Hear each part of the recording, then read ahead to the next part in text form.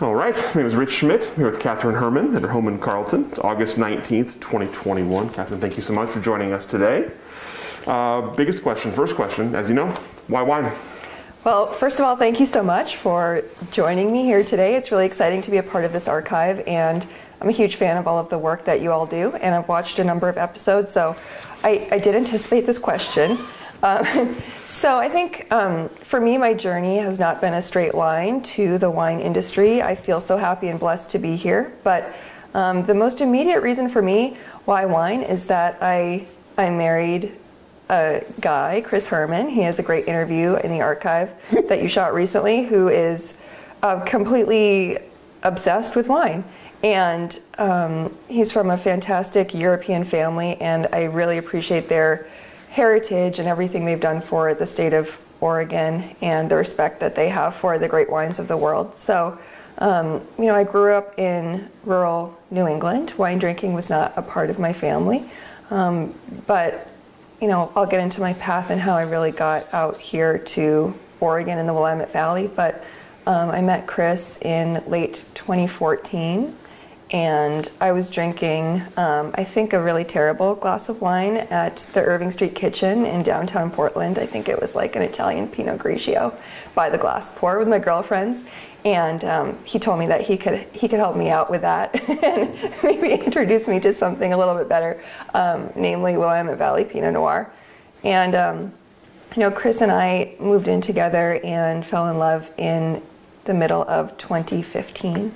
And his father, now my father-in-law, Richard Hermann, was alive at the time, and we all lived in the same condominium building in downtown Portland on different floors. And I love the fact that Chris and his father were very close and ate every meal together, breakfast, lunch when they were able to, and dinner. So as I became an immediate part of the family, they welcomed me with open arms, and we spent many evenings around the dinner table learning about the great wines of the world, but also Chris's family and his heritage and their food culture at the same time.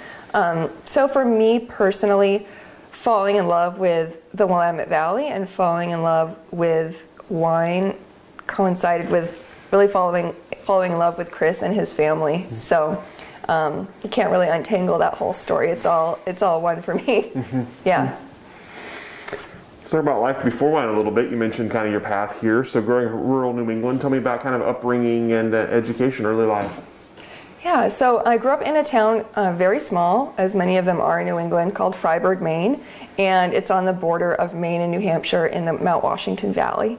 My maiden name is Brown, and so my family is very interested in genealogy. So we've recently traced our family back to the first gentleman, Thomas Brown, who came to the New World in 1609. So that's very cool. So from Thomas Brown landing in Massachusetts until present day, my family is still living in Maine and Massachusetts. So the fact that I sort of broke free from the brood and came out to the other Portland is still kind of shocking to them. But I grew up loving and living in nature. So for me, living in the natural world was not a vacation on the weekends. I really grew up living and being a part of it. So I grew up hunting, ice fishing, cross-country skiing, and I come from a very large family on both sides. So I think I have 20 to 30 cousins. So the adults were always very happy to put us on our bicycles and tell us to come back in 8 hours for dinner. So I had a lot of freedom in the natural world. And I never thought about this when I was growing up, but I really think that's how I trained my palate for wine, because in this world we have, I think, 8 distinct seasons. So you have the 4 cardinal seasons, but you have the transitional seasons as well. So I grew up with the flavors and the smells of those seasons. So I don't know if you've ever been to Maine, but it's a very, very cold place. We talk in the Willamette Valley about cool climate varietals, but I'm definitely a cool climate varietal myself. So, there, in these transitional seasons, I remember even you can feel and smell the snow when it's first falling.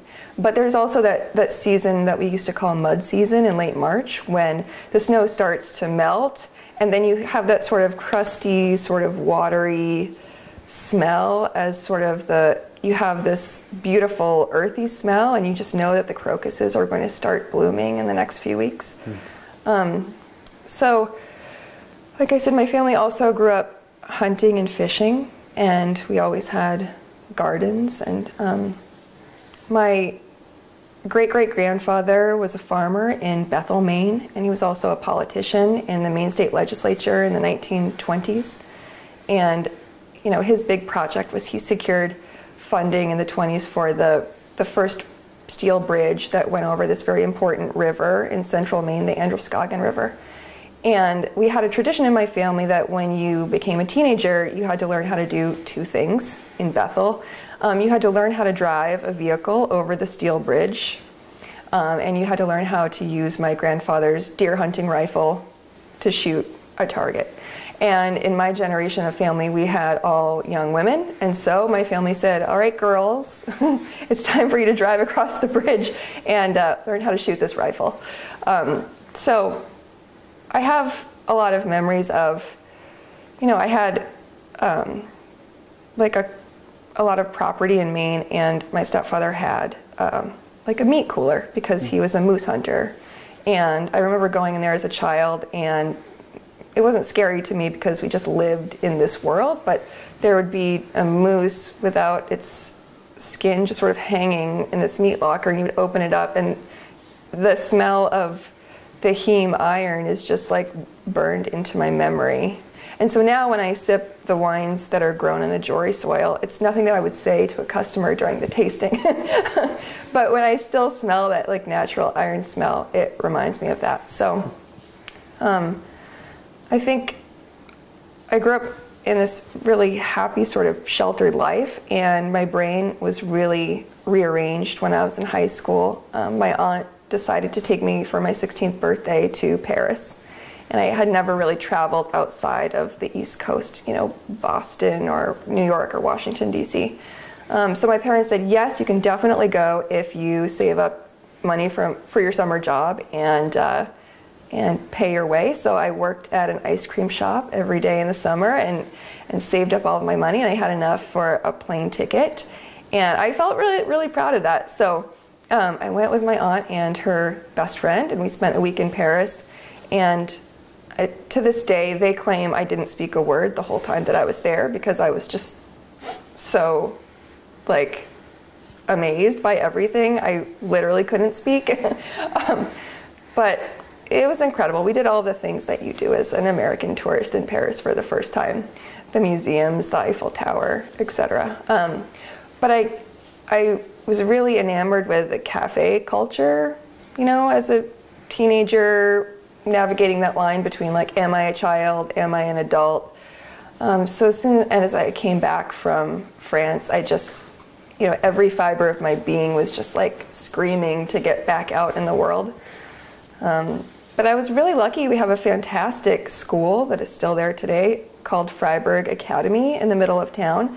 And it's a very, very old New England private school. So even though I lived in the community a few miles away from the school, I could still attend this amazing, amazing private school that had people who came there from all over the world. So we had people from Germany, France, China, Bermuda, Mexico. We had people from Bulgaria, Russia, Korea. It was this amazing little island of teenagers just sort of doing their thing together and learning how to be in the world, going to dances, sneaking out of the dorms, you know, camping, drinking beer. So I feel very privileged and lucky to have had that experience. And the one regret that I have is that I didn't take French class. I could have used that now in the wine industry. But I had an amazing teacher. His name was Mark Churchill, and he taught classical languages. So I studied Latin and Greek. First of all, because it's a dead language and I'm shy, I didn't want to learn how to speak a language in front of other teenagers. So that was great. We didn't have to speak to each other.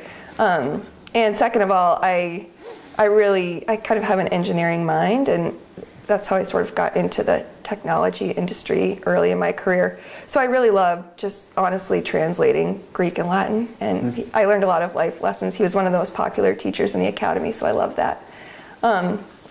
And you know, I also, like I said, I also was excited about getting back out into the world, and I was interested in cafe culture, so I, you know, skipped some classes and smoked some cigarettes and drank some black coffee and wrote poetry, which led me to my choice for university. So I didn't want to go to traditional university. I wanted to get back out into the world.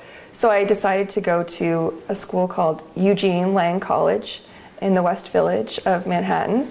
And it is part of a larger university system called the New School University, which is sort of an umbrella, like socially progressive school that includes the Parsons School of Design. So when I told my parents I was going to leave Freiburg, never come back, I was over it, see you guys later, I'm going to go be fancy in Manhattan, they were very like, okay, good luck with that. You'll probably be back for Christmas though. And from the moment I got there, I was just so overwhelmed with excitement. I loved it. I went to school for creative writing. I wanted to be a journalist, but I was more interested in creative nonfiction. One of the best classes I ever took at Eugene Lang College was a class in oral history. And I had this fantastic writing teacher, and I'll never forget, one of the first assignments we had to do was like a basic personal narrative. And it was all very small, seminar-based classes.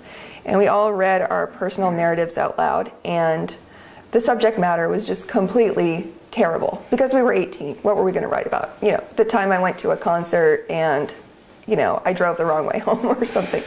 So I'll never forget what he said to us. He said, okay, listen, you know, we're here to learn the basics of creative writing. You're going to learn a story arc. You're going to learn the hero's journey. Your subject matter will always be terrible until you all have gone out and lived a real life. Like, gotten your heart broken, lots of disappointments, triumphs, you know, lived in different places. But I took his advice very literally. So I remembered that I was in the middle of the West Village of Manhattan. So I just decided to go out and start living so I could start accumulating stories. And I really love the fact that within this sort of umbrella university, we were all in the dorms with students from Parsons, and I went to school with a lot of young and aspiring fashion designers who have gone on to work for and found really great houses of fashion in New York. And it was just a fabulous time. We started running all around the Lower East Side, the West Village, the East Village, and there were a lot of formative creative experiences that really inspire my work with the branding and marketing and positioning of 00 wines today. But I took this writing teacher's advice so seriously that I realized that I would never ever get a degree if I just kept running around with the creative artsy folks of Lower Manhattan. So I did decide to come home to Maine and just finish my liberal arts degree, because the bargain that I made with myself is just, listen, get your degree, then you can go back out. And I think life is a fantastic, mysterious journey for all of us. You never know how these decisions will connect you with who you are today. At the time, I felt really disappointed with myself because I did go to Manhattan with, you know, my young ego ready to tell everybody off. And, you know, I ended up graduating with a degree in women's studies from the University of Southern Maine because I found that the most talented and interesting professors at the school were all women within this program. And I lived off campus in a great apartment building, and a lot of my friends were working their way through school, so they were working in restaurants. And that wasn't really my scene. Like I said, I was very interested in the writerly life and cafe culture. So I started working as a barista at one of the micro roasters in town, and I loved it. I loved everything about it. So when I graduated from school, it was at the height of the economic crisis. And like I said, you know, my degree was in liberal arts, and I didn't know what I wanted to do with my life. So the natural extension of that was to really stay in Portland, Maine, and work with this new, very interesting startup specialty coffee roaster. And they had some amazing ambitions, and they were very, very dedicated to the craft of coffee. And I became the front of the house sort of district manager, and I helped them open a number of these specialty coffee shops around southern Maine. And it was very high-end and very progressive for that time. And it was amazing. It's not unlike the wine business, really, because you have, you know, the product that you purchase directly from farmers. You have different grades of that product. Green coffee beans, you decide how you want to sort that, how you want to roast it to really showcase the highlight flavors and aromas of those beans. And yeah, it was amazing. Because it was a startup and I worked directly for the founders, I had the opportunity to really do everything that I wanted to do. So from customer service, planning and hiring, training everybody, writing the training manuals. And I still am very serious about coffee. So I directly trained every barista that I hired. And I'm such a pathological perfectionist that I think a lot of them did not like me. But the customers loved me because I always made sure the lattes were amazing. But this is something that I think translates into what Chris and I do with Double Zero. I mean, I had to make sure that everything was perfect. The espresso had to be a perfect temperature. We had to have the right water filters for the water. The foam of the milk had to have the perfect microfoam. The bubbles couldn't be rough. It had to have a nice silky texture. So as you can imagine, for a small town in Maine, people thought that was just a little over the top. So that was a really, really great sort of prep for me working in a small business because, like I said, I had a lot of responsibility to do everything, and it serves me well in what I do today. But for me, I got a little bit burned out, and I was only in my early 20s because working in specialty foods, whether it's restaurants or coffee or wine, it's challenging. It's very, very like emotionally and physically labor intensive. So I thought, gosh, I'm only 23 and my body hurts every day. So maybe it's now time for me to sort of move on to the next thing. And I have family living in Colorado. My sister lived out there in Denver. And at the time I was very interested in endurance sports. So I took my very fancy fast road bike and my backpack, and I moved to Denver and eventually Boulder, which is one of the epicenters of, and continues to be one of the epicenters of the sport of triathlon today. And I really love that. So it's the classic story of, you know, young woman heads west with bicycle and no plan. Hear it every time. Hear it all the time. Yeah. But it tastes for expensive coffee, so there was that. I always had to budget for that.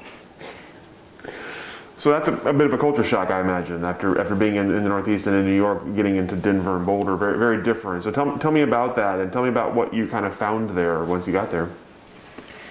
Well, I like I said, I really always find social and artistic connections in cafes. So I started going to Boulder every day, and from my apartment in downtown Denver, and Pearl Street is the main street in Boulder, and I just started hanging out in coffee shops every day and just working freelance writing jobs on my computer. And there was a wonderful cafe, it's now closed, called Atlas, and at the time, this was in 2009, it was a very frothy startup community. So this is when, I think Twitter had just started, Facebook was really gaining momentum, and there were a lot of venture capitalists who were looking to fund the next big thing in San Francisco. But there was a wonderful VC firm in Boulder, it's still there, called the Foundry Group. And they started a startup incubator called Techstars. And essentially they would fund small companies with big ideas and a lot of talent, typically 2 engineers, and they would sort of get them going with a small amount of funds and bring them into the next round. And I had no idea. I was not exposed to this in Portland, Maine. And so I was sitting in the cafe and there were lots of young, excited, intelligent people, and I I started to make friends very fast because most people in Boulder are from other places, and it attracts a certain crowd of bubbly, happy, excited, mountaineering people. So I made friends really fast, and I said, well, why are all these people here like 10 hours a day? Mm-hmm. And they said, well, you know, they're all CEOs, and they're all starting companies. And I said, this is crazy. They all look like they just got out of high school. And it turned out that they had just gotten out of high school. And I thought that was really compelling and interesting. And one day I met these two great guys who were just funded through Techstars. And they founded a company called Daily Burn, which still exists today. And this is in the early days of the iPhone and iOS. And it was the very first exercise and calorie tracker for the iPhone. And they used this interesting technology called red laser, which would allow you to go to the grocery store and basically scan with your iPhone camera a bag of Oreos, and it would tell you how many calories that you ate. I never did that because it was always quite depressing to me to test out that product. I didn't really want to know. So there were these two great guys, wonderful engineers from the South. They hired two engineers to help them sort of code this. But they needed somebody who would talk to customers, and they didn't have a lot of money because they had a little bit of funding, but they had this bridge to really get to the next fundraising round. So I said, you know, I love talking to people. I am interested in technology, and I love exercise, and I will work for very little money. So they said, you're hired. I don't think they looked at my resume at all. But for me, it seemed kind of strange to just all of a sudden fall into this sort of technical startup world. But in Maine, my father still lives there, and he worked in sales and finance in the day, and he is a self-taught musician by night and on the weekends. And I really grew up in the 80s and 90s surrounded by my dad's musical equipment. And because this is in a very specific time in sort of music history, and because my dad is a gearhead, we always had amplifiers that were being rebuilt, pedals. He was a keyboardist, so keyboards. He would go to estate sales and buy old organs and fix them up. So he was also interested in recording, so we always had early computers so that he could sort of play around with recording equipment and recording on his keyboard.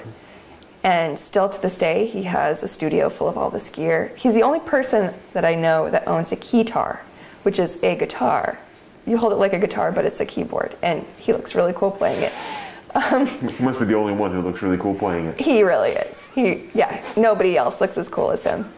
And so when I started working for these guys, working with technology really was natural for me.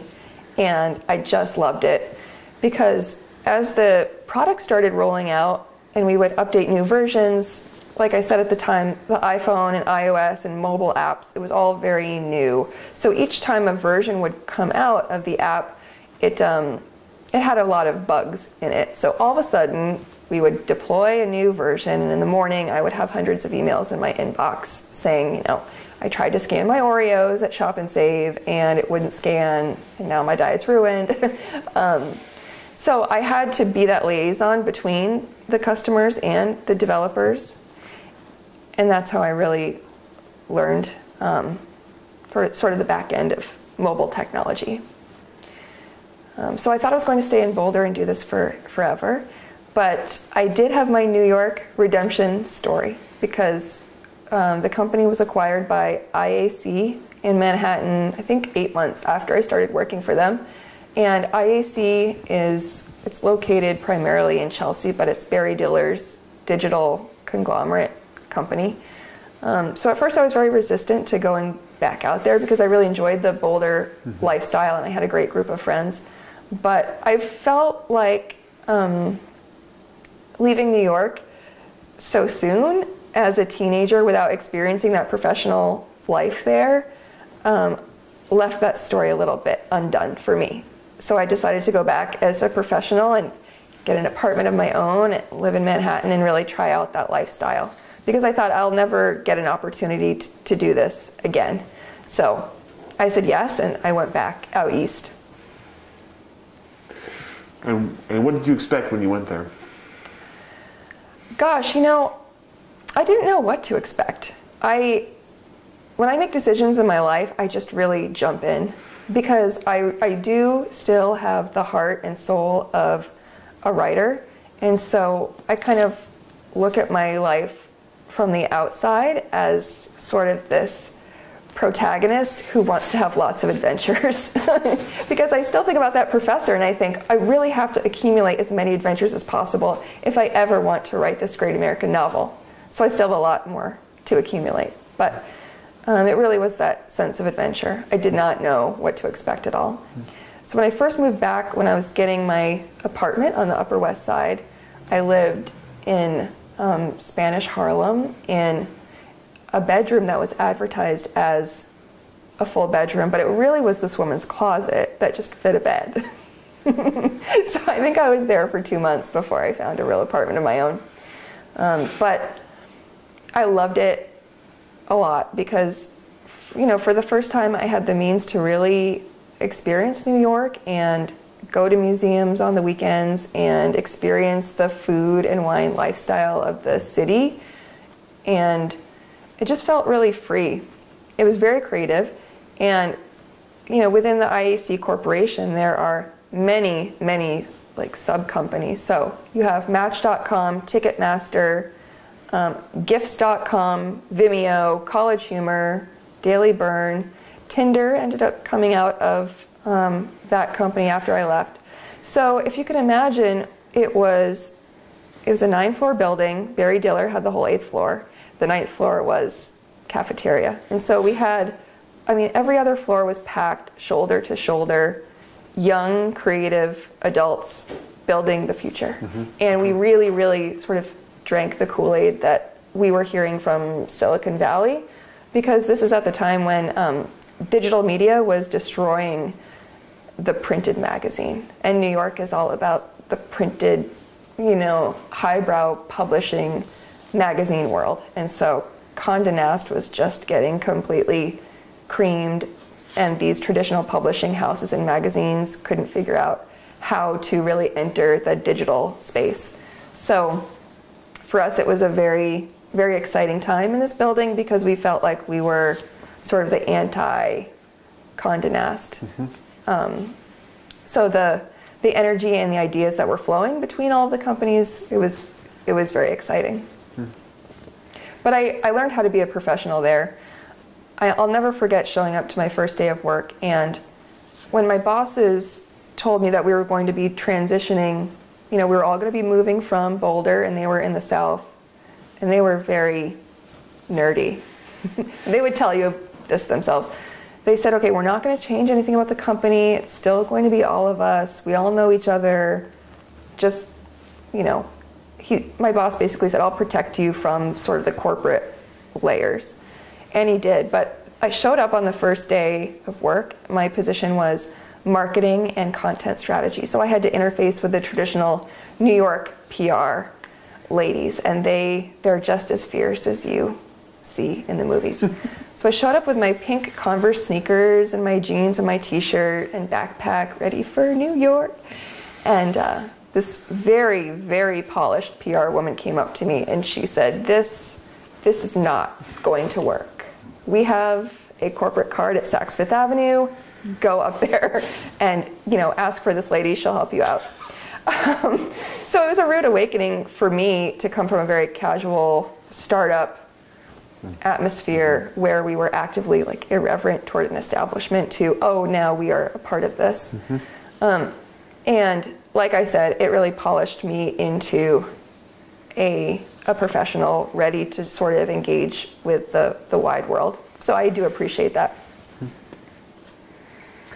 So how long did you stay in New York, and what was the next step? Oh gosh, I think I was there for 3 years. I knew that I was not a New Yorker. This was really just my revenge trip to prove to myself that I could be successful. And there were, like I said, there were a lot of perks working for IAC, and I remember we all got fancy gym memberships at Equinox. So Equinox is like, in every city in America, it's like the big fancy gym where they pipe in eucalyptus scent, you know, and there's like the chill ambient music, and everyone is like very attractive the whole time they're working out. And so we were in Chelsea, so I'd go to the Chelsea neighborhood Equinox, which was very fancy. And I remember one day stretching on this, during my lunch break, on this pad, and there was a celebrity next to me doing his stretching too, and the eucalyptus smell was piping in. And I was like, you know, I am like an ice fisherman. I am the girl who shot a rifle at my grandparents' cabin. I've proved that I've made it. There's a movie star stretching next to me. I'm in a fancy gym. I have nothing to prove to myself anymore. So that's when I decided that I wanted to make a change to really live a more authentic lifestyle that was true to myself and my future. So I really got that out of my system. And I decided to move to Portland. I had never visited the Pacific Northwest before, and I was just really inspired by this amazing renaissance at that point. This was 2013, that had really come over to Williamsburg, Brooklyn. Williamsburg, Brooklyn started copying the Portland style. So, you know, the overalls, the boots, the little train caps, the little restaurants. And I thought, well, this is interesting. It seems a little bit overdone. I want to go to the real thing. And I did a list of like pluses and minuses and the things I really wanted in my adult sort of forever life, and the Pacific Northwest really hit all of those pluses. So I decided to come out here. Like I said, I'd never been here before, and I moved to the Pearl District of Portland because I was very interested in still sort of living a walkable urban lifestyle that I had in New York as a transition gateway. And I'll never forget, I brought my belongings into storage at the Rose City Storage on the east side of Portland, and I arrived in the evening in July, and I drove across one of the bridges, and I just looked at the skyline, and it really felt like home to me immediately, and I've been here ever since. Did you have something in mind to do when you were here, or was it kind of a leap of faith? It was definitely a leap of faith. My company in New York allowed me to work remotely, but that was just until they were going to hire somebody to replace me. So that was a very sweet bridge that they gave me. I started working for a number of startups in Portland because they also have a very active startup and entrepreneurial scene. At that point, I knew that I really was not satisfied working in marketing. I wanted to create products, and I wanted to work with engineers because I had worked so closely with the engineers in Boulder when Daily Burn started. So I taught myself how to code, and I started working as a software developer, coding in Ruby and JavaScript languages at a few local dev shops, working on projects for Nike, Columbia, etc. And I loved it. I loved using the super logical part of my brain. I loved the culture of engineering, and it really taught me a perfection that I think is a part of what Chris and I do in 00 Wines, because when you are writing, you can make your own decisions about language, and people get creative with punctuation. But when you are writing in a computer language, if you type a semicolon instead of a colon, your program's not going to work. And I loved solving problems, and yeah, I love the elegance and perfection that career sort of, forced me into. Yeah, it turned me into a more practical person from my creative dreaming sort of side. Yeah. Took some of the whimsy away. It did. But I loved it. I needed a little bit of grounding at that point. Yeah. So I was doing that for a number of years, and it was at that point that I met Chris. And like I said, Chris and I fell in love very, very fast. I mean, he's a very charming individual and very attractive. And so we were together almost every day after we met. And like I said, I moved into our condo that we live in now, and we spent a lot of time with Chris's father, my father-in-law, Richard Hermann, And they taught me a lot about their family, about wine, about the European lifestyle. And every night at dinner, Richard would bring out one of his favorite wines, and he would bring out a map, he would bring out books, we would read about the producers, we would talk about the language, the history of the region. It was the most incredible crash course in wine that anybody could ever ask for. And because it was tied to this like amazing emotional period in my life, I'll never forget all those great lessons. Because I think a lot of people equate wine with, conversation, family, the table, emotions, like a higher sort of cultural experience. And that's definitely what it was for me. Mm-hmm. So Chris, at the time, and still is, practicing at Stoll Reeves as an attorney for the winery, brewery, and distillery industry. And I was still working as a software developer when the family really decided to incorporate 00 and start it off. So when I met Chris, 00 Wines was still an experiment in the back. I think it was a 7-barrel experiment of Pinot Noir in the back room of Coelho. And when we were first dating, Chris asked me to come over one afternoon on a Sunday, and I didn't know anything about Willamette Valley wine. And he said, "Gosh, it would be wonderful, you could come over. There's a wonderful winemaker, his name's Mikey Etzel. He's coming over with the 2014 00 Pinot Noir single vineyards, and we're going to blend, the VGR." And to me, that sounded like a foreign language. And it really was just a kernel of an experiment, and I had no idea who Mikey Etzel was. So I didn't want to seem too available, and I had nothing going on that day, but I told Chris that I was busy, and so I missed the opportunity to do the blending of the 2014 VGR with Mikey and Chris, and we still have a few cases of that in the library. So every time that we are able to open one, Chris kind of pokes at me and says, "Oh, well, you didn't get a chance to blend this. How do you like it now?" And I'll tell you, that wine is delicious. So they did a great job without me. As your sort of wine education was sort of commencing here, tell me about what you enjoyed about the education process. What was it about wine or wine culture that this sort of appealed to you the most? Well, for me, it really sort of brought together all of the adventures that I had in my life so far. All of the living in the natural world, experiencing the seasons, the smells, the flavors, the tastes and the sights, the seasonality. So it brought together nature, and it also brought together arts and culture and everything that I loved and experienced when I was in New York. And it brought together people.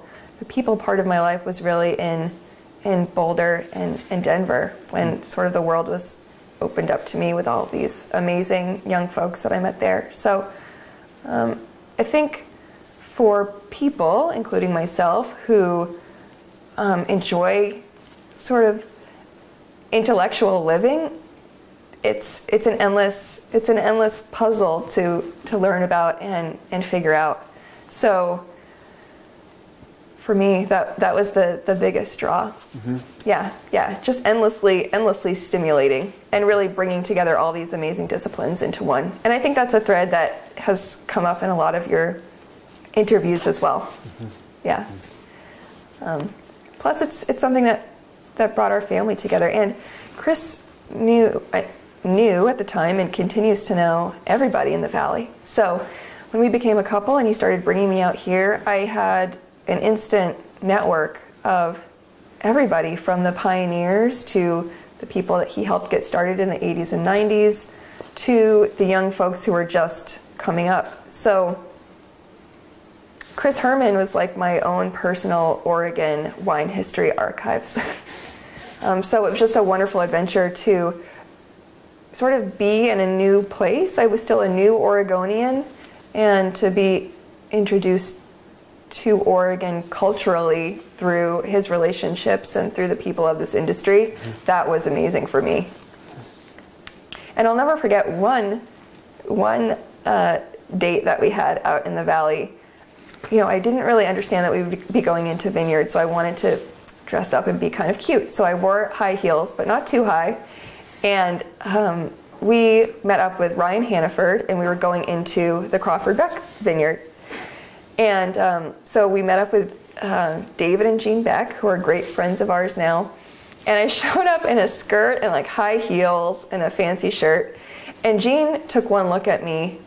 I think I was, 3 feet taller than her. So she looked up at me and she was like, "Oh, honey, you can't wear that in the vineyard. Take off those shoes, put on these Crocs." So I put on these big orange Crocs. And she said, "Get in the Gator." So Ryan was driving the Gator. Chris and I were in the back. Jean was in the front. And yeah, it was hilarious. She had this amazing map of the vineyard. They drove us all around. I thought we were going to fall out because Ryan's driving skills are quite insane. So I kind of looked at Chris like, what am I getting into? And I think every morning I look at him with the same sort of face. What are you getting us into? Although now I don't wear high heels in the vineyard. Progress. Yeah. So as the brand was growing, at what point did you become part of it? At what point did it become something you wanted to be involved in? Yeah, that's a great question. For us, it really happened organically because I think Chris and his father were very intelligent in the way that they decided to build out 00 Wines before I became a part of it and really, married into the family, which is we want to make the highest quality wine we possibly can first, and we're not going to pour all of the assets into a big fancy winery with crazy equipment and a vineyard that we're not really familiar with the land. We don't really know what we're getting into. So it was very, very hectic at first. I didn't really think it was going to become a big business, and Chris, I don't know if he did or not either. We thought it would be a really fun family hobby, but the philosophy in the Hermann family is very performance-based. So it's like, if you're going to do something, you really must do it to the best of your ability. And it was just so exciting. I was working at a startup at a co-working space in Portland. Chris was working at his office, and he was in meetings all day, and I really wasn't. I was just coding and working on the computer. So the customer calls would start coming to me, and I would start answering them. And it got to the point, I think in 2018, yes, because the 2016 wines had just come out. 2016 00 Chardonnays were really the first wines that were really in the marketplace beyond our friends and family. And we started getting calls from strangers. They wanted us to ship to different states. They wanted to know where their wine was. They wanted to know where the tech sheets were. And I had no idea how to do any of this. So we have these little sort of soundproof glass phone booths in all of these co-working spaces in Oregon. So I started going into the glass phone booth every day and taking customer calls. So my boss could see me. This was another startup with, 5 guy engineers and myself. So they could see me in the phone booth all day. They were like, "Who are you talking to?" And I was like, "Oh, forget about it." We found out that we did have this family winery, and one day I came home and I said, "Chris, I really have to do 00 full time." And he said, "Well, we'd have to wait until we're ready to make that jump. We're not really sure." He was very calculating in the business. And I said, "No, you don't understand. Tomorrow I'm either going to quit or I'm going to get fired because I'm working 8 hours a day on this business already." So he said, "Well, you can just quit then." So that was the day that I got into the wine business full time. And we never had a conversation about our roles, really. What he was going to do, what I was going to do. We just naturally fell into this stride. And because I had been in this community of startup founders and working for startups for so long, it was sort of like a muscle that I already knew how to flex. Do anything possible you can in the smartest way possible to just get things done. And if you don't know how to do something, then open up a book or ask someone or read about it on the internet and learn. So that's really how we started the business side of 00 Wines. And I know that Chris has talked about the wine side in his interview, so you should all check that out, folks who are watching. But because my strengths are really in startups and scaling businesses, marketing, market positioning, and branding, that's really how I fell into it. And the brand for 00 Wines was very organic for us as well. We did not hire an agency to work with us at all. And the colors are black and white, the brand colors. And the story about that is actually pretty interesting. I've never told this before, but I remember in 2017, no, it was March of 2018. We were coming back from Provine in Dusseldorf, the biggest wine trade fair in the world. We were visiting. We weren't part of the Oregon booth that year, but we were visiting as part of the trade to check it out to see if we wanted to be a part of it the following year. And we caught a ride back with Ernie Lozen to his house in the Mosel. Chris and Ernie are very, very good friends. And so we were staying there as guests for a few days. And in the morning, in one of his guest rooms, I opened up the window and I looked out, and there are these from the window has these two sort of window panels, shutters that sort of open. And then you look out and you see these two beautiful gables. And then you see the vineyards beyond that. So I just thought, this is amazing. So I took a photograph of it and I put it on Instagram. And I think it was a black and white filter. Because as a writer, I'm more interested in the content of a piece, sort of like in a journalistic way, than color theory. So I just started taking photos in black and white. So we went for a walk that day through the vineyards of the Mosel, and they have this really amazing sort of cane structure that they do where they, instead of a trellis, all the canes are sort of, I don't know what the term is, it's not buttressed. The canes are sort of shaped into a heart. And it's pretty fascinating because in March there were no leaves on these canes, so you could really see the heart shape. So I just walked through the Mosel taking all these black and white photos of these amazing heart-shaped canes and vines. So that's really how the black and the white branding for 00 came about, just thinking about the content and the amazing shapes of these photos. And just, I'm not colorblind, but I don't know, I'm not really good at matching. I guess I'm wearing all blue today, that's matching. This is the best I can do for you. So that's really the genesis of the 00 Wines black and white brand, and we've been doing it ever since. So with your experience in startups and the sort of the challenges and the sort of typical route, tell me about what you saw when you did enter into 00. What did it look like as a brand at the time, and what were the biggest needs to start with that you could work with? The biggest need was a cohesive story and market position, because there are so many amazing producers here in the Valley. We've been producing wines here for over 50 years. At that point, did the Willamette Valley need another small, family-owned, detail-oriented, carefully farmed, carefully considered Pinot Noir and Chardonnay brand? I would argue no. But we were so excited as a family about the wines, and people were very receptive to them, that we were going to turn this into a business because people were asking us to do that, but we didn't know what the story would be. Because the story was very much at first, family makes Willamette Valley wine, and super pumped about it. So I remember we went out to dinner with our very good friends at Davenport in Portland the night before the Oregon Chardonnay celebration. I think in 17, because I was still working at my job at the time.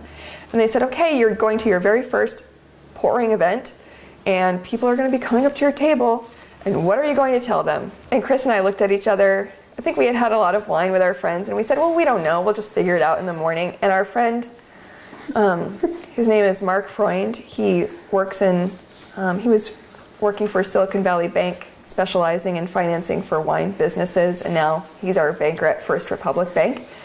And so he's seen a lot from the inside wine businesses from California and Oregon. And he said, no, seriously, as your friend, I have to tell you that you must have a story by tomorrow, because when someone comes to your table, you have to tell them something.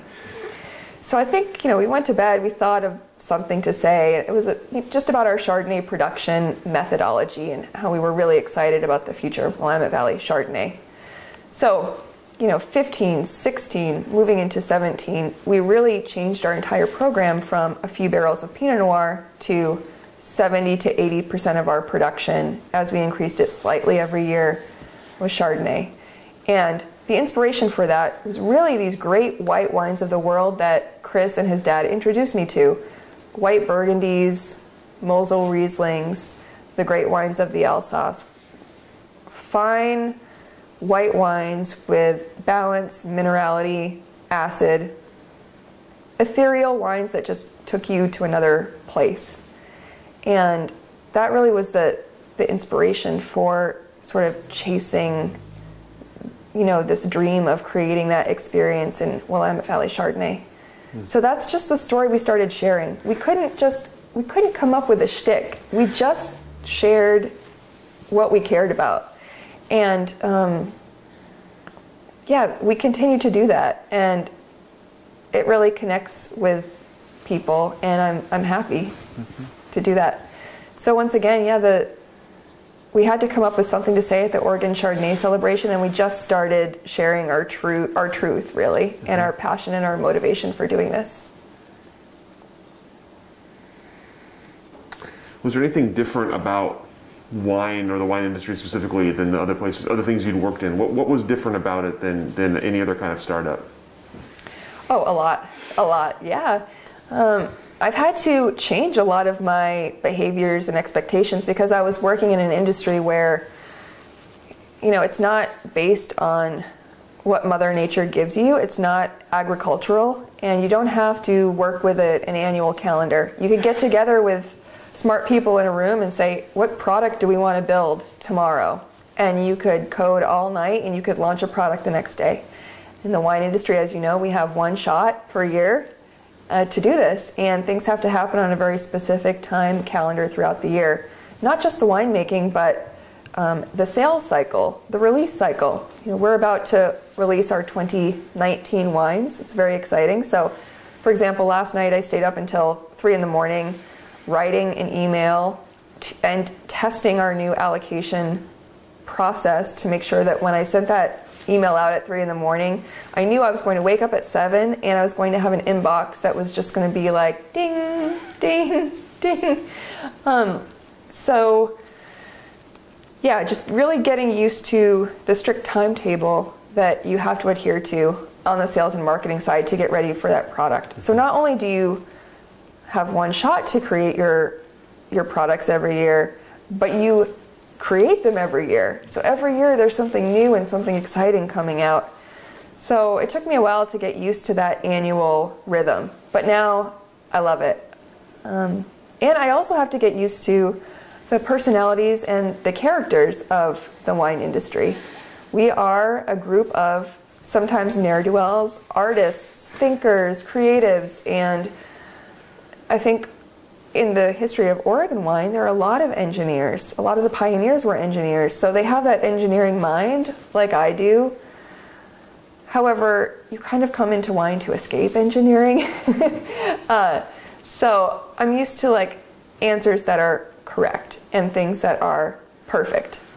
And I've really had to work hard to just relax a little bit and go with the flow with Mother Nature. So we've worked with a number of amazing people in this project who have really taught me these wonderful life lessons. In 2015, we had Ryan Hannaford and Leah Lafon made the 00 wines. That was an amazing experience. Richard was still alive with us, and he was there to witness the 2014 bottling and the 2015 harvest. So he really oversaw everything and had a lot of philosophical questions, a lot of vineyard-based questions, and it was wonderful to participate as a family. In 16, we had Alban Desbelieux, who worked with us a very, very passionate, very soulful, very artistic, and technically incredible winemaker.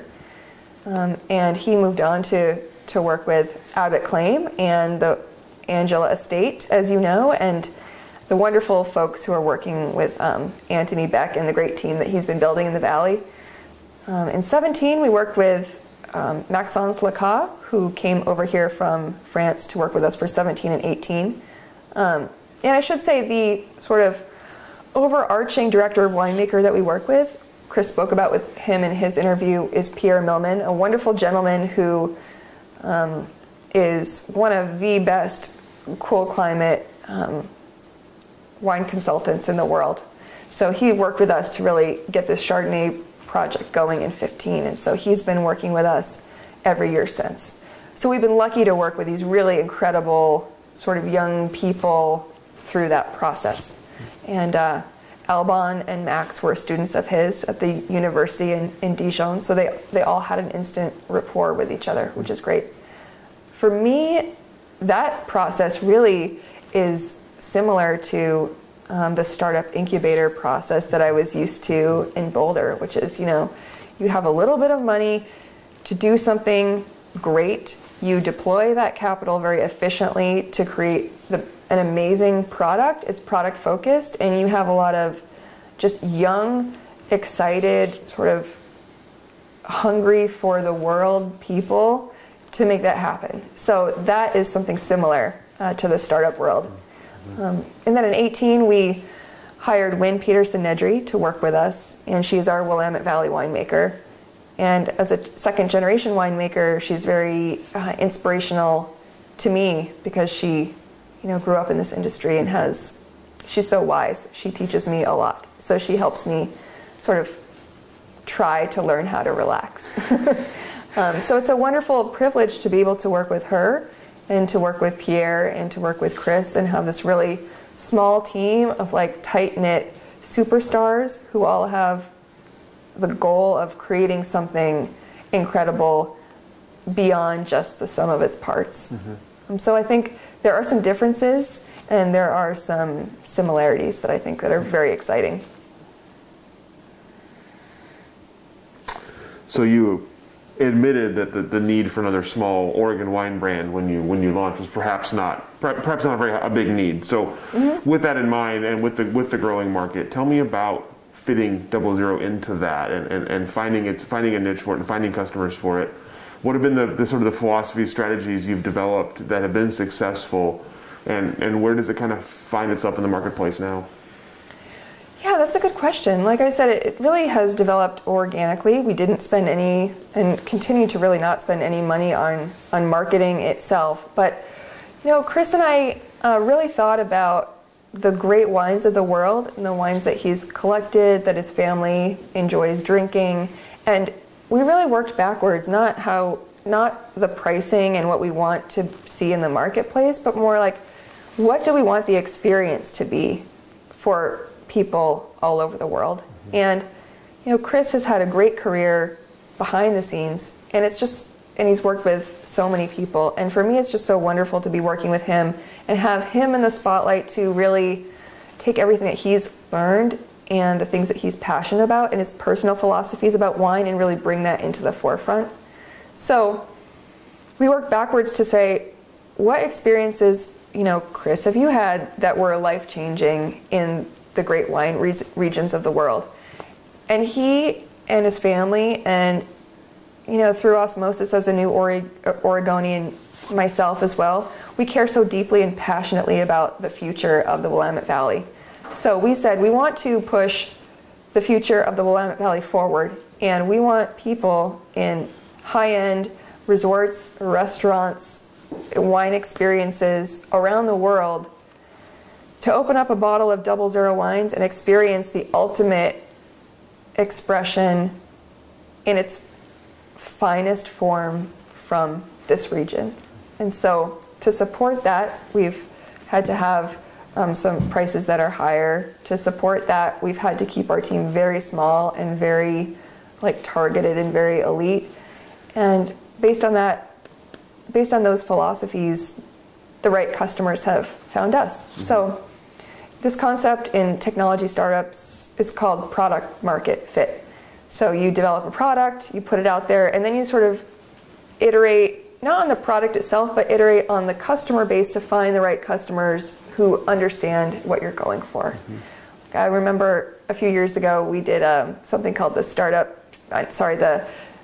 small producer speakeasy in the parking lot of Pike Road in Carlton, and there were a lot of great producers who were there with us, but the wines were very sort of different and positioned differently, and we had a great time. There was like a grilled cheese food truck there. There were lots of people who were coming in. It was pouring rain. It was a Memorial Day weekend, but it was clear to us that sort of the vision of 00 is sort of like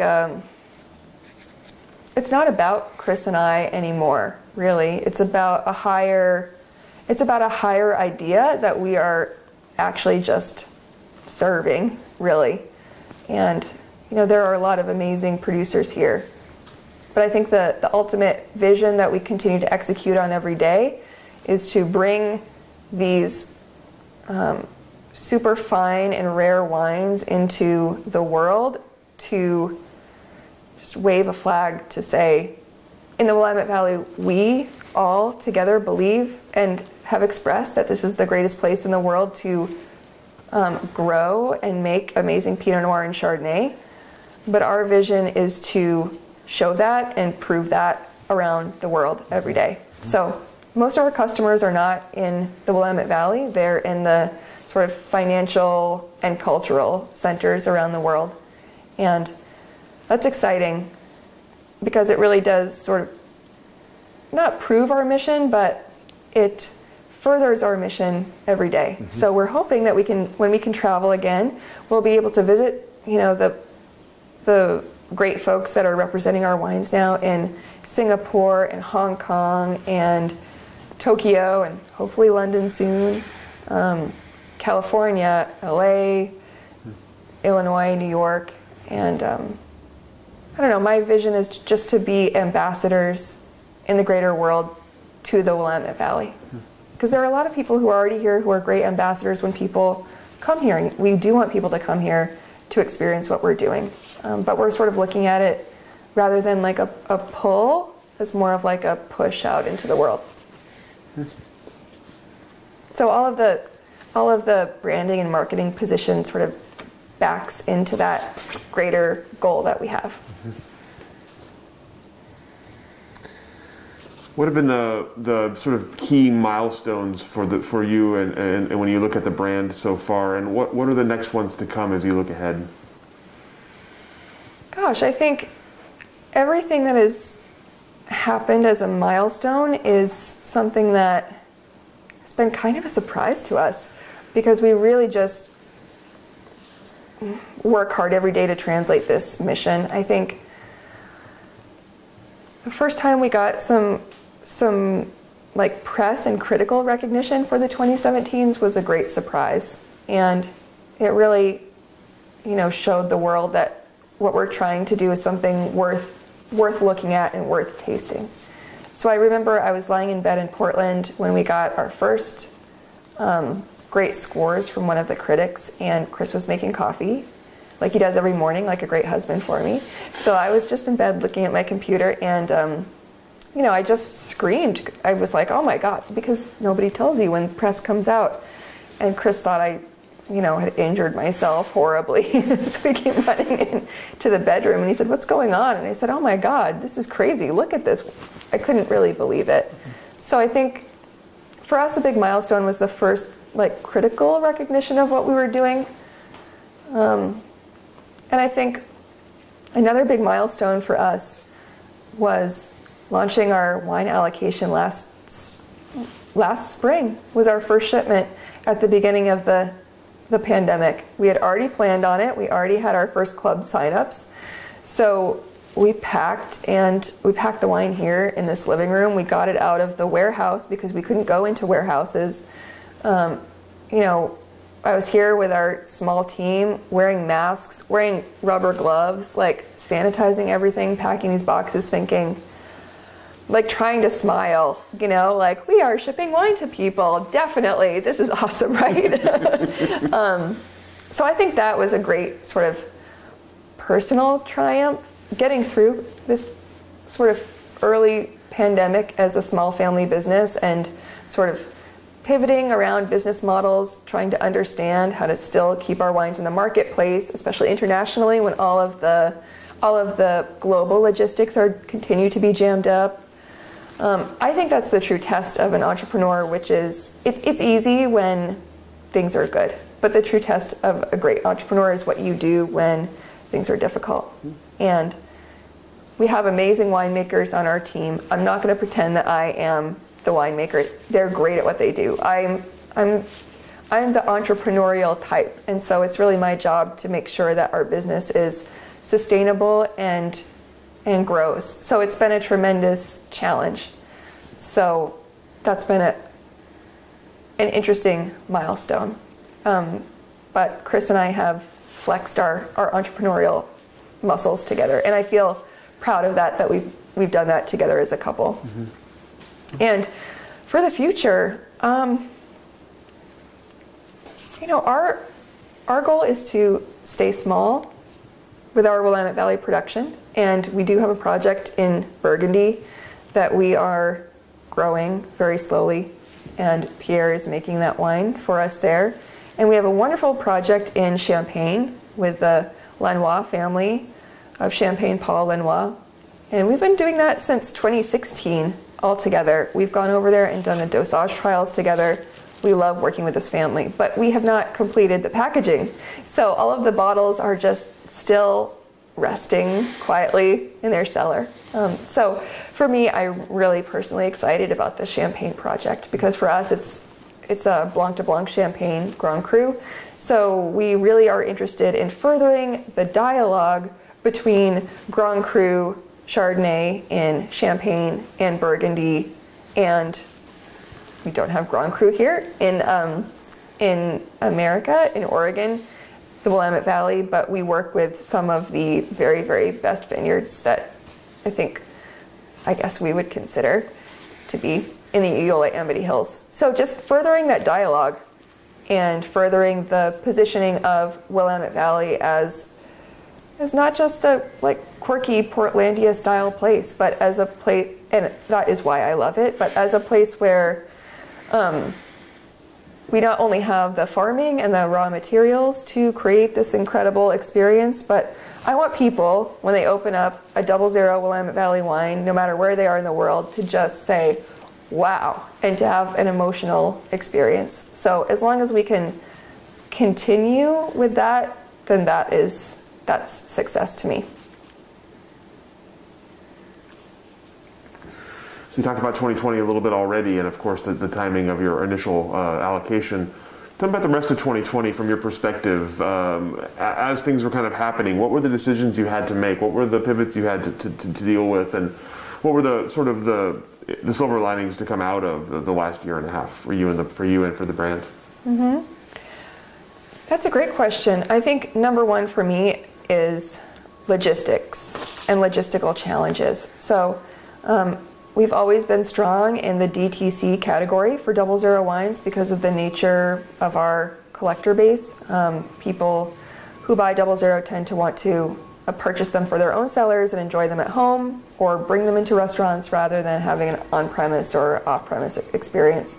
So we were very strong in DTC already, but it just grew because I don't know about you guys, but Chris and myself and a lot of people we knew were saying, no matter what you're into, whether it's beer, wine, spirits, ice cream, you know, hamburgers. Last year, the theme for everybody I know is open the good stuff. So we felt very blessed and lucky that people considered our wines the good stuff. So we just started shipping like crazy.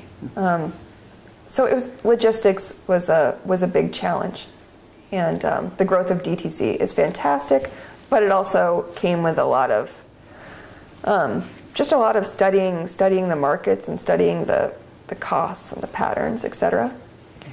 And keeping everybody safe during harvest was a big, not challenge, but very, very important to us. We make our wine at the Carlton Winemaker Studio. It is a communal space. Everyone has their own bonded winery there with their own winemakers and their own barrels, products, etc. But we are all in the same space. So Chris and I were not really allowed in the winery last year because they did not want any, like, quote, unnecessary people who are not actively, racking and pressing in the space for safety reasons. So we're in our home in Carlton, which is about a half a mile from the winery. So it was very hard to sort of sit in our living room on our hands, knowing that all the action was happening a half a mile down the street. That was a big challenge. But for a silver lining, it brought our team definitely closer together. It definitely brought Chris and I closer together as a married couple to navigate these challenges, and it made our DTC program a lot stronger. And I felt like I personally was in a better position to not be romantic about the way things used to be. So because of my startup background, so just like I said before, flexing that muscle to say, okay, the world has changed since yesterday. We all have to stay at home. We still have to ship wine to people, and they want the wines now because they need some comfort in this crazy world. So the silver lining, I think, was just understanding how strong Chris and I are as entrepreneurs. I think that was a great silver lining. And getting to know Wynn better and learning about how deeply strong she is as a woman, as a person, as a winemaker, and as a farmer.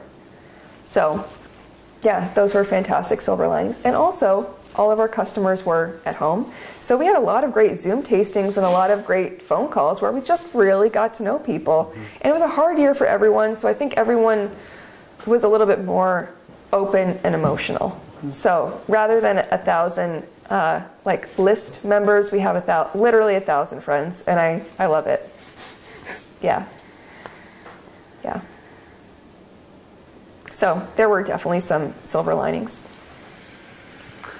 What about as you look ahead now? You mentioned a little bit for the sort of the future of 00, but as you look ahead for yourself and for the brand, as you look into the future, what are you hoping for next, and what are the sort of upcoming projects or challenges that you're taking a look at now? Well, I think that one of the most exciting things that is happening presently today in my inbox is we're going to be fully allocated with this 2019 release. And that is sort of an exciting prospect for us with our small production wines. I think for me personally, I'm 37 and a half. So I really am still in the infancy of my, adult life and career as a woman in the industry. And I'm very, very inspired by the leadership of Veronique Drouin and Eugenia Keegan, Alison Sokol-Blosser. I mean, Wynn, like I said, there are amazing women who have been a part of the industry and history. I mean, the Veuve Clicquot, she navigated crazy times in the history of Champagne, and she really made the region what it is today. So for me, I just want to continue personally to evolve in this business as a professional and to always be on the leading edge of business. And I never want to rest on our laurels to say, great, we got great scores last year, high fives everyone, let's go drink beer in the backyard. Chris and I are on a relentless pursuit, and we will always be pushing forward. For me, I would like him to retire from his law practice so that he can relax a little bit, so that he can enjoy, telling all of his stories and teaching people about the history of the industry and wine and the world and his perspective the same way that he taught me about that, because he works awfully hard. So I would like him to retire, and I would really like to continue my role leading the company so that he can have his own glass of wine once in a while, I guess.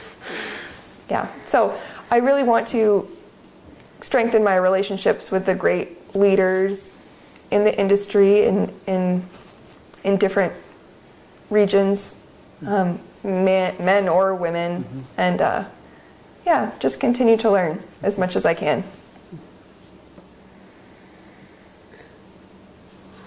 How would you, from your perspective, what does the Oregon wine industry sort of look like today? Obviously, you're, like you said, you're still fairly new to it, but you have a pretty good idea where it's positioned. Tell me what it looks like today, and what its future looks like from your perspective. I think we're experiencing an amazing revolution, really, in business practices, in winemaking styles, in young people coming into the industry, and more diverse people coming into the industry. It's so exciting. And I've studied a lot of the stories of the early pioneers, and a lot of them are celebrating 50 years this year, which is so fantastic. And all of those people were forward-thinking pioneers. David Lett was forward-thinking. The people who founded Oregon Pinot Camp were forward-thinking. They said, we have to bring people here and show them what we have here. The founders of the International Pinot Noir celebration were forward-thinking. And these were all major, like, tectonic moves forward in what we're doing in the Willamette Valley. And right now, to me, it seems like we're in the middle of this next big, huge push forward. Not only because there are more, like, young people coming into their own and starting projects, but because there's just a tremendous opportunity with the growth and development of communication and digital media, and the growth and development of direct-to-consumer. We can not only talk to consumers directly via our iPhones all day, every day, we can also ship wine directly to them overnight, FedEx, if we want to do that. So there are people who are coming in who have had other careers in the past, such as myself, who are bringing in new and fresh and forward-thinking ideas.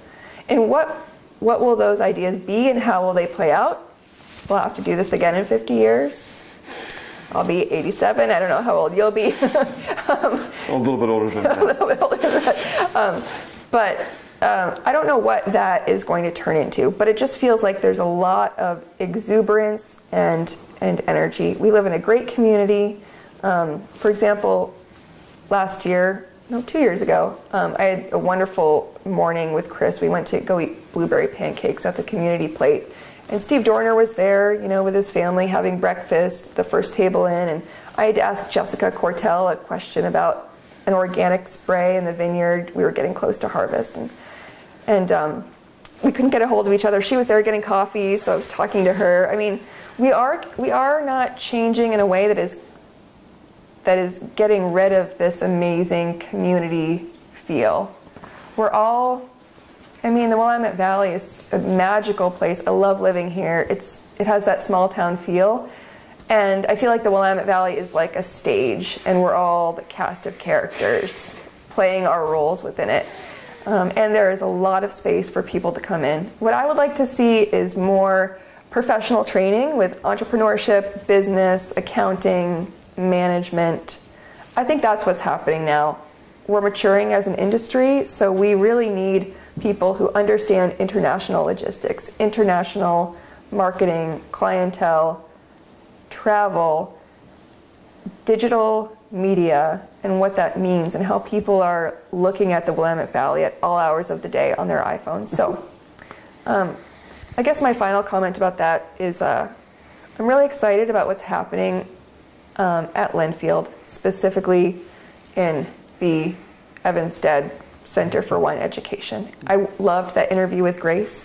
It was really wonderful. She said some really important things about how we really need to start training the next generation of folks, not just in winemaking, but in all these other professional business services.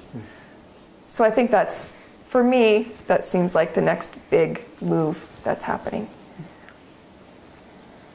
And it's exciting because that means that there are so many more doors and jobs and positions and opportunities to get involved. Not just in the tasting room or in the cellar anymore. Agreed. And there's with all the new projects, there's a lot more wine to drink. There's so many more wines to taste, which I'm personally excited about. Yeah. So I just think everything that's happening at Linfield University is very, very important. There are some wonderful people in the industry who went to school there. Jean-Marie Fourier was there. The gentleman from the wine house, Glenn Knight. Glenn Knight, the proprietor with his brother and his father of the wine house, a very important wine store in LA, went to Linfield University, back then Linfield College. And he has a wonderful affinity for the region, and he sells a lot of Willamette Valley wine there. So I really appreciate Linfield University as sort of like the bedrock of the future training and education of the region. I love that. We're blushing over here. It's very exciting. I could tell through your masks. I truly believe that, though. Well, that's all the questions that I have for you. Is there anything I didn't ask that I should have? Anything we didn't cover here that we should have covered? Not really. I mean, I just want to express once again my gratitude to be in the mix here in the industry. I never, from the first day I came out here with my inappropriately short high heels into the vineyard until now, it's been a wonderful journey, and I hope to continue that. And a lot of people have taught me a lot of fantastic lessons. So I'm still absorbing that, and my big goal is to be able to pass that on when I've learned enough to do so. And for anyone who's watching this, please drink Willamette Valley wine, come visit Willamette Valley. It's an amazing place, and we all look forward to raising a glass with you. So thank you. Absolutely. Well, thank you. Thank you so much for having us here and for sharing your story with us, and we'll go ahead and let you off the hook. Thank you.